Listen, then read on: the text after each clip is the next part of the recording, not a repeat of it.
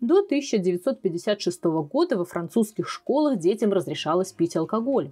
В зависимости от региона во время обеда им подавали до пол-литра вина, сидра или пива. В тех школах, в которых не разрешалось пить алкоголь, некоторые родители перед занятиями давали своему ребенку пить вино за завтраком.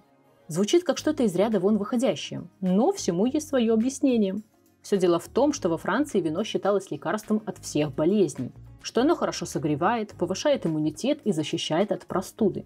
Поэтому употребление слабого алкоголя детьми максимально поощрялось.